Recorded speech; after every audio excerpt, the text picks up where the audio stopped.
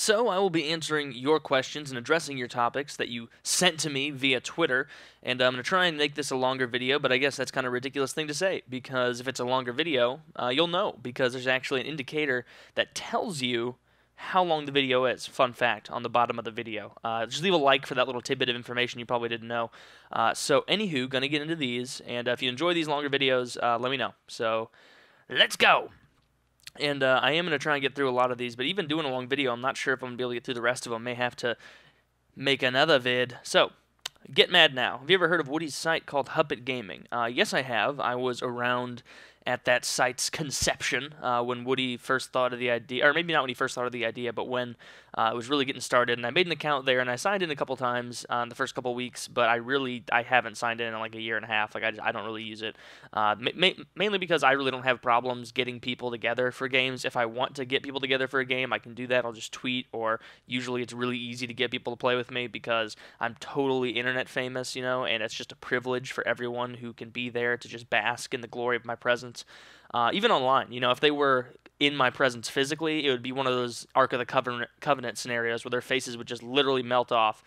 They couldn't handle it, but that's the next best thing that they can handle, as you mortals tend to do, or not be able to do, is behold my glory and not just fall as a withering husk, just like Moses or whoever the hell from the Bible days. Okay, anyway, didn't even answer your question. So, Lost Hour, what is your opinion on this year's presidential election? I have answered that so many times, so I'm not going to address that. Niva88, topic, memes. I don't really know what people mean by memes. Like, it seems like most, quote, memes nowadays are just kind of image macros with, like a stock photo with just text on it, and that's kind of been understood now as a meme, but I don't really know. Some of them are funny, some of them are really, really stupid. Like, I think that what's a funny one? What's a funny little image macro? I don't know. Well, most of them, now that I'm really trying to think of a funny one, they are all pretty freaking retarded. But every once in a while you stumble across a good one that makes you giggle a little bit. But I've never actually run into one of those comedy memes that made me do anything more than like raise an eyebrow and smirk. Like they're that level of funny, But I have nothing against them. Go hog wild if that's your thing. I don't know.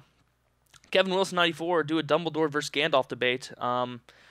A solo debate. That's interesting, but I mean, wouldn't that be great if they asked questions like that and made politicians debate just ridiculously absurd things like this? They would ask them about like the economy and about like birth control or something that is big in the U.S. right now, and then out of nowhere, just out of left field, they'll just ask something like Gandalf versus the Balrog or Gandalf versus Dumbledore or some bullshit like that, and then they have to on the spot come up with an answer to it. Because then I think that would help, because then people could really understand more the personality of the person who they're electing, because I feel like someone like Rick Santorum or Mitt Romney, they wouldn't even be able to like run with a joke, they would like get offended by it or something. But at the same time, I don't know, I really don't know any politician that seems like they would be, a cool enough dude to answer that question without being like, oh, this is silly, we're wasting public discourse time, this would be better spent talking about women's vaginas and how I should be in them.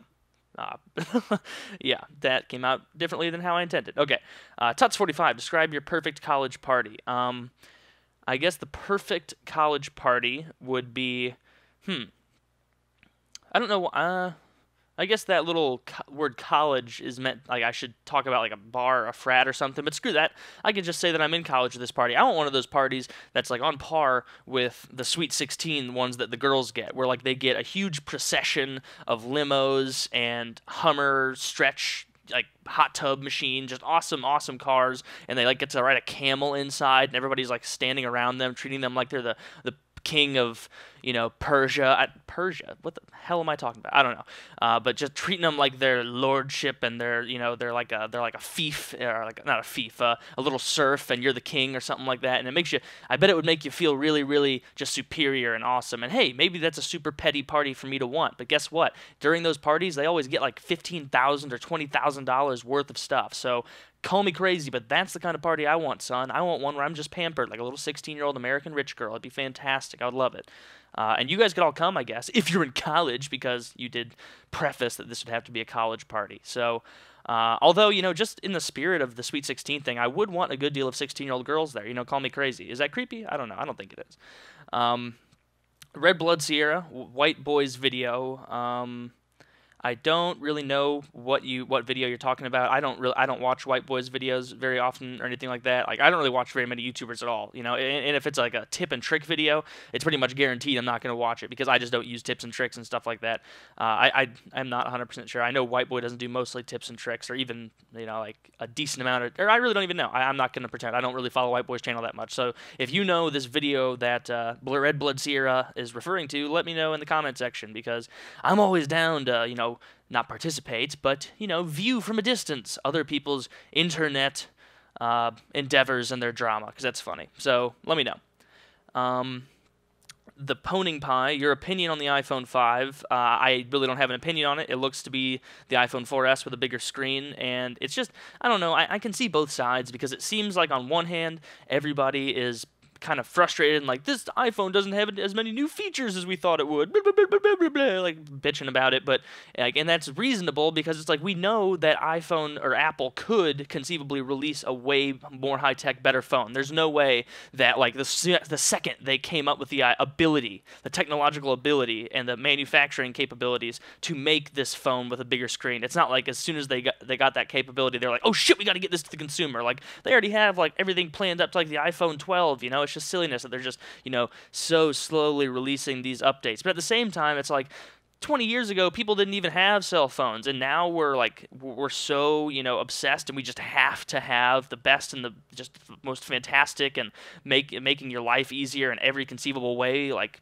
magic machine. Like we get mad if we don't have that little magic tool that can do every conceivable little task that we have in our daily lives. Like it's just like there's a middle ground to be had there. So I don't necessarily fault people for bitching about it, but I also kind of fault people for not, you know, being real and kind of, you know, just take a step back and realize how ridiculous it is that we have this in the first place, you know.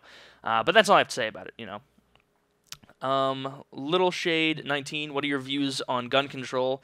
I wish that guns weren't such a huge part of our culture here in the U.S., but it's too late now. You can't do anything about it. It's not like you can go, I mean, it's that same line again. If you make guns illegal, we'll just take the guns out of law-abiding citizens. You know, that's all that's going to happen. And it's way too late in the U.S.'s life for us to try and make a giant change in that regard. Xenon Hoji, what do you think of Childish Gambino? I am actually not familiar with that. Maybe I have no idea what you're talking about. So if you're watching this video, Mr. Hoji or Xenon Hoji, leave a comment. Maybe I'll see it because I have no idea what a Childish Gambino is. Allie04, me. What is the meaning of life to you? I don't know. It changes all the time, really. I mean, today, my life meaning was I had to get some reading done for this Alexander the Great online course, and I had to do some neuroscience homework and make a video. That was my life meaning today. I didn't necessarily have to make a video. I didn't, like, no one was holding the gun to my head, but, you know, I kind of created the meaning for the day as it happened, you know. I needed to get something done, so that was my meaning. That may sound petty or something, but yeah, as situations change, your meaning changes. But if you're asking if I have some overarching, encompassing archetype on which I base, you know, my life and I have a meaning, I don't have that, no. Maybe it would, you know, fulfill me if I did, but I don't think so. I feel like it would be constraining to have a meaning of life that I felt like almost like a video game, that I would be a failure if I didn't achieve this, I don't know, set of tenets or something like that. So no, I wish I had a better answer than that, something concrete, but I don't. When I do figure out the meaning of life, though, I've been working a lot on it, a lot of research late at night, a lot of really advanced maths and like long division and multiplication. I'll have it figured out soon enough, so I'll let you know. Simon of the Doyle, I doubt you'll read this. Oh, well, that's silly, because I'm reading it right now. But you should try and get on PKA more, and what do you want to do after college? After college, I'll most likely get a job in marketing or something like that. I would like to someday come back to school and get my PhD in something, or maybe an MD even. I don't know. Or probably never an MD. That's just too expensive. But getting a PhD in something would be pretty cool eventually. But it's all just about what's available in the job market. This is just a shitty time to come out of college. But as far as PKA goes, you know, when they offer, I accept. That's the end of that tale. God in a clown suit. Skid marks in your underwear. Good topic suggestion. Good topic suggestion, sir. I'm gonna say, and you know, you can hate on me all you want, but I'm gonna say I'm gonna come out against skid marks. I am against them. I don't think that they are a good thing, and I think it's despicable that Obama's in favor of them. You know, I think that's a bad thing. You know, I don't know. No. I mean, what do you want me to talk about, man? I mean, yeah, skid marks. No, not a good thing. Not a good thing. Next topic. Um, if you were to change one thing about anything, what would it be and why? From the Fallen 585. One thing about anything. Um, I would make it so that it was a law that the public consumption of bananas shall be limited to attractive women under the age of 40. The punishment for consuming a banana in public as a male is to have a finger removed, cut off with a very sharp scythe. We're going old school Hammurabi, Hammurabi code laws. We're going back to the day they worked, and we're going back to them, and so that's my answer, probably. I don't know, and men could not eat bananas in public, and if a woman was not deemed attractive enough to be consuming a banana in public, her banana would be removed and given to the most attractive woman in eyeshot. And I think that would really just make society a better place as a whole. Call me crazy, but that's the big thing I'm going to change in life. False religion. What would be your favorite way to die? Well, Mr. Religion, I don't know if I would even have a favorite way to die. God, I mean, I haven't. I know I should really look into it more, but I haven't actually died yet. I should really get into it and try and experience it, so I have more to say on the subject. But I have not died yet, and until I do, I'm not going to talk about my favorite ways of dying because that just seems hypocritical. I want to wait until I've experienced it, then I'll get back to you. That could be a while, or it could be, tonight when I leave my apartment and I get hit by a drunk driver, walking home from a bar or something. Who knows, So that information could be getting back to you quickly, or it could take a while. I apologize. DJ Heels, talk about topics and questions. Oh, you sly rapscallion, you. Well, topics are ideas that are proposed to me via Twitter, and I then take those and attempt haphazardly and on the spot to come up with something mildly entertaining to say about it. Whereas the questions are more pointed, and it gives me the ability to not be as nervous about what to say because I can just kind of make shit up, and people don't seem to mind about anything. But then again, I can make shit up about the topics too. It's fine. I have great subscribers. It's all good.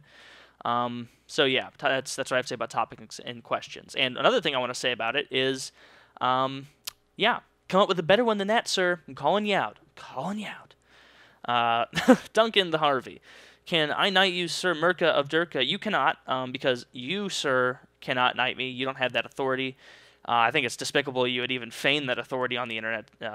Really, really gross. But I'm not of Durka. Merca Durka is actually this made-up thing for my online personality, and Durka is not a place. I'm not like Merca of Durka. It was just a stupid name that if I could go back, I would not have made it my moniker online because it's just so stupid. But if you want to refer to me as that, go hog wild. That's your prerogative. But I'm questioning your ability to legally knight me. I'm not questioning the intention. That I'm sure it's the intent, like this thought that counts, but gonna have to question your authority. All right. Jesus Christ, lots of people want to know about the iPhone 5. I guess that's way bigger of a deal than I thought. Yeah, I think it came out today, didn't it? Maybe yesterday, the day before? I really have no idea. I don't think I'm going to get another phone just until this iPhone 4S breaks. But even now, I don't know what the problem is with my phone because I haven't dropped it. I haven't done anything to it. It just doesn't work sometimes. I'll get texts like a day later, and I'll get calls coming in at like 3, or like missed calls, that little notification saying like dinging up at like 3:15 in the morning, and it'll be saying that I missed a call from 5:30, that previous evening. Like, it's just silliness. Just silliness, I say. And I can't imagine anything less interesting than hearing somebody rant about their phone that's barely malfunctioning at all. Another example of me, being just like the people who are bitching about the iPhone that I was complaining about like 11 minutes ago. So, all right. It's Morris Gang wants me to talk about college life. I like it. The biggest thing that if you're not in university or college that you'll find as soon as you get there is just the incredible explosion of freedom, just all the things that you can suddenly do, and you just don't even realize how constrained your life is as a high school student until you get to college and you start to have so many more opportunities to exercise your own your own will, so to speak. Saying exercise your own will, even that's what I kind of wanted to say. Like that sounds like exercising your own will, like you're taking over some samurai teaching store. I have no idea. Lost myself on that one. So just disregard that. Pretend I didn't say it. Use one of those things from. Oh no! If I could change one thing about the world going back, that made me think of it. I would want that thing that you can use in Men in Black, that you can just erase people's memories. So every time I said something stupid, I could just go, "Patap," and then everything's erased. Not sure if it works online, If it did work online, that would be horrifying. I would upload a video every day of that thing where your memory's erased, and then I would just upload that sensation, that just me pointing that little thing at the camera and boop, and I could upload the same video every day, deleted at night, and then people would just not even know that it was just old content. They would just be looking at ads for nothing. God damn, that's my idea, sir. But I guess I already said what I wanted, and that was like 10 questions ago, so I can't go back. But college life is good. That's what I meant to say. All right, next question. Billy X. Yeah, Billy YYX. What is the edge of space? Or what is at the edge of space? I don't know. I have no idea. I would assume that it just, just falls off. It's just a flat thing, and then you just kind of can fall off the edge, Christopher Columbus style, or something like that. But that's what I assume. That's my scientific wager in that regard. But seriously, I have no idea. Probably more space or less space or nothingness. Can nothingness exist? I don't know. It's strange. It's an interesting thought, because we're just not wired to comprehend or to understand the concept of infinity at all, Not even a little. So, all right. Egbert Brandon, what is your favorite cereal? I never eat cereal, like never. Never eat cereal. But, I mean, Chips Ahoy is pretty good. Or not Chips Ahoy. What's the cookie one? I don't even know. Cookies and Crunch. See, that's how little I eat cereal. The one that I really like, the one that's the little cookies. I can't even remember what it's called. Peanut butter Puffs are good as well, or Reese's Puffs. Except for the fact that after like 10 seconds in water, you just get a soupy, watery, awful kind of peanut butter tasting mushy mess, and that's not very fun. But I think what takes the cake would have to be Cinnamon Toast Crunch, and the reason is because I don't know. I have no idea. I haven't had that cereal in like 5 years, but last time I had it, I recall it being pretty good. So there you go. There's my answer. Sorry I'm not more versed in my cereal. Kevin Detrainmus, what is your reaction to Gangnam Style? I mean, I thought it was really, really funny, but I made that same mistake I do with every video that I think is really funny, and I watched it a ton in like 2 days, and now I'm kind of tired of it, And even worse is like all just the obsession about it. It's so crazy. Like it's funny. It's a really funny video and everything, but I've seen quite a few parody videos of it that are just taking it too far. Just being kind of ridiculous, but that's fine. I mean, there are parody videos about every song out there, and it's naturally going to happen, especially with a song that's this huge, because it exploded faster than any other video in internet history, I'm pretty sure. But yeah, song was really catchy, but it was the video that I liked way more than the song. I guess the song isn't that great. It's just the video, the dancing that I like.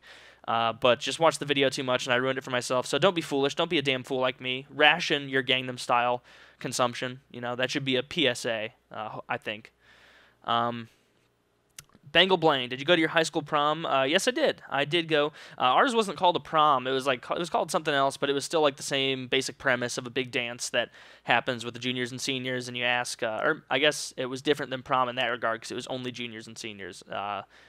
I'm pretty sure most schools do like all 4 years for prom. But I did go to the prom thing that we did at my school. It was all right. But for the most part, it was just a bunch of people sitting around, or a bunch of kids dressed up way to the point of just being uncomfortable. Or I should rephrase, a bunch of guys being dressed up to the point of being uncomfortable, and a bunch of girls who just had a ton of fun just dolling themselves up. And I mean, most of them looked fantastic. I'm not complaining about that aspect of it. But as far as the dance and the food went, it was all right. It was all right, It's not like it was a magical evening like you would expect after seeing American Pie or something, but it was all right. Dan Walsh, BWFC, will you be on the next PKA? If Woody asks me, I will. Nuga1, talk about SSRIs and SNRIs, or just the pharma industry in general. I don't know that much about the pharma industry, believe it or not.